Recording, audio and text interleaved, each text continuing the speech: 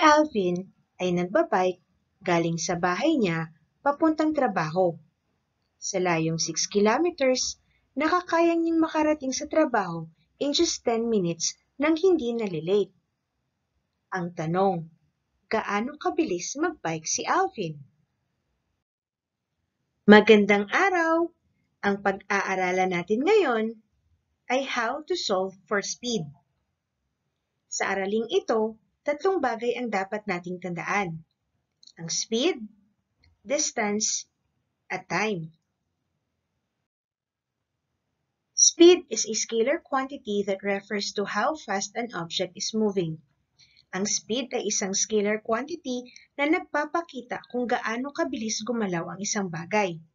Ang mga unit ng speed na maaring gamitin natin sa araling ito ay ang mga sumusunod: meters per second, kilometers per minute, or miles per hour. Ang distance naman is defined as scalar quantity that refers to the measurement of ground covered when an object is in motion. Ang distance ay ang sukat o haba na nilakbay ng isang bagay. Examples of units of distance are meters, kilometers, or miles. And lastly, ang unit naman ng time ay seconds, minutes, or hours. Ngayon naman ay tatalakayin natin ang formula ng speed. Meron tayong triangle dito at ito ang magsisilbing guide natin sa kung paano makakapag-formulate ng iba't ibang formula. Sa taas ng triangle ay ang distance at sa baba naman ay ang speed at ang time. Ang hating ito ay magsisilbing division at ang hating ito naman ay magsisilbing multiplication. Para makuha ang formula ng speed, tatanggalin siya sa loob at ilalagay sa labas. At ang matitira ay ang distance sa taas at time sa baba. Formula of speed is distance divided by time, or S is equals to D over time. Paano naman kung time ang hahanapin? Katulad sa ginawa natin sa speed, ilalabas ang time sa triangle, matitira ulit si distance sa taas, and speed sa baba. Between them is the process of division. So, time is equals to distance divided by speed, or T is equals to D over S. To get the distance, simply tanggalin sa taas, matitira ang dalawa sa baba.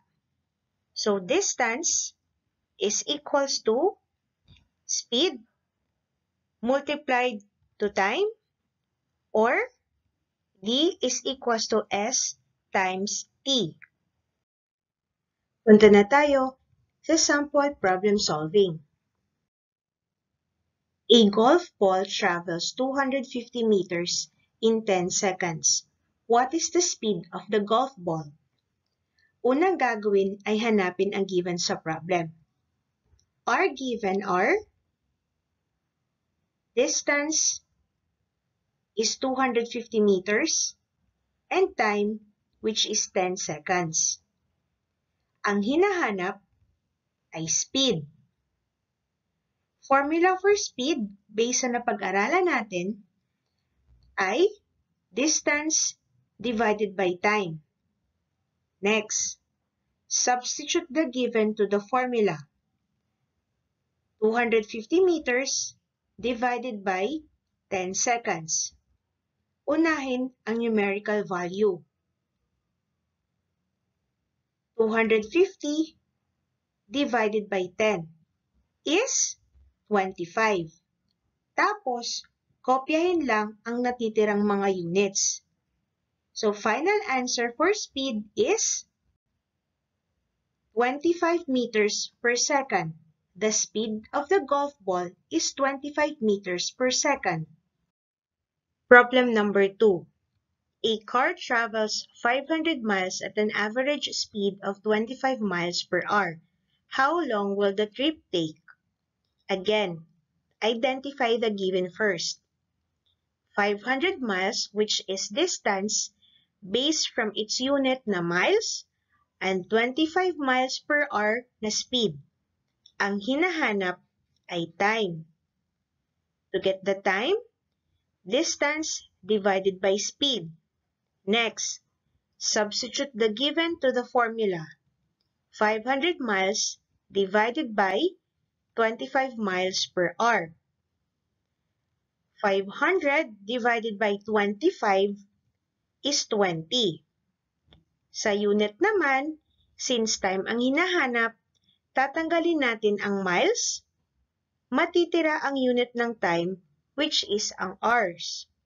Final answer is, time is equals to 20 hours.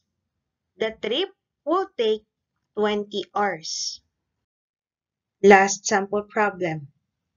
If you travel at a speed of 15 miles per hour, how far you reach if you travel for 2.5 hours? Given, speed is 15 miles per hour and time is 2.5 hours. Ang hinahanap ay distance. Formula for distance is speed multiplied with time. Again, substitute 15 miles per hour times 2.5 hours.